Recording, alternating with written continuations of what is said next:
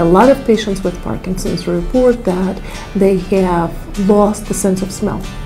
And interestingly, they report that loss of sense of smell preceded the onset of the earliest motor symptoms of Parkinson's by years and years. The smell test is very straightforward. It's 40 different smells. It's a scratch and sniff smell test, like the little stickers you used to have when you were a kid.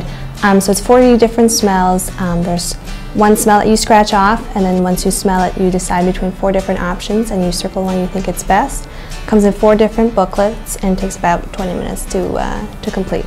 Very straightforward and easy to administer at home.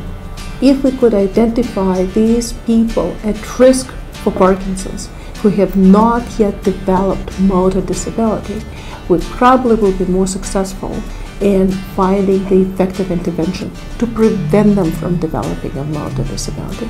And that's where the study looking at connection between the loss of sense of smell and future risk of the development of Parkinson's comes.